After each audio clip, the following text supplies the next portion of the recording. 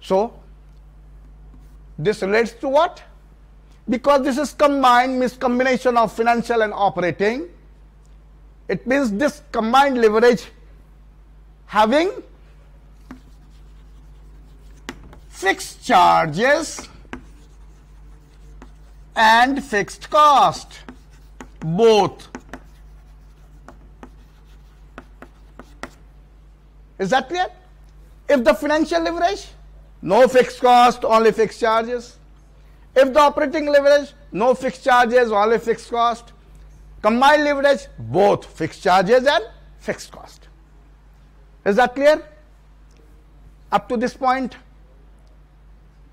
you understand everything? If not, raise your hand. If yes, well and good. No problem. Okay. So, may I clean this board? Finished? Okay. Thank you very much. We will take the next class. We will elaborate financial management, financial leverage, operating leverage, and combined leverage in the next lecture. Thank you.